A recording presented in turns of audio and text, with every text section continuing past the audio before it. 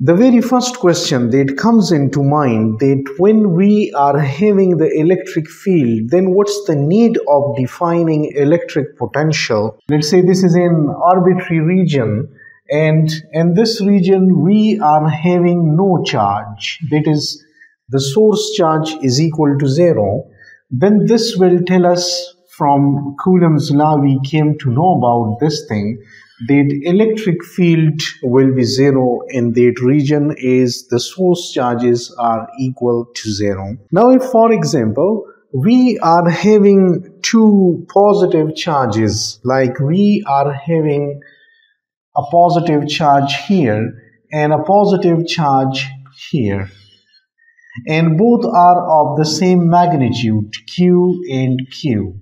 Now the field at the center is E equal to 0. Look here and here. These are two different scenarios. Like, for example, we are having this region here, any arbitrary region in which we are having this situation. Here the electric field is 0 because there are no source charges. Here are the source charges, but the electric field is 0. Now these two things are 0. This we say that this is due to the source and this is due to the geometry. So the two equal to 0, how we will tell the mathematics that this equal to 0 is different from this equal to 0. And there comes the need that this one is coming out to be 0 due to the reason that the two electric fields are cancelling each other due to their vectorial nature.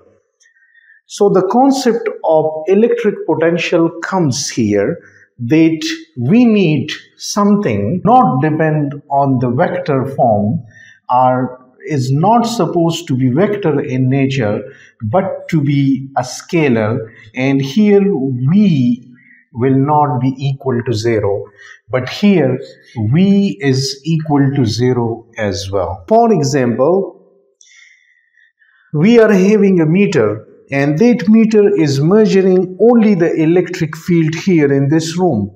So if I will be having that meter, and there are, for example, charges on one wall and on the other wall, and I'm checking through the meter and I'm going here at the center, then I will see that there is 0 electric field. The meter will be reading 0 electric field, and then I will conclude that there are no charges. But this conclusion will not be correct, because I will have to keep in mind the vectorial nature of the electric field. My meter should have also another option to check the voltage as well, to check the potential as well. And when it is on the potential, then I am moving and I will feel that the potential is not equal to 0. So I will say that there are charges.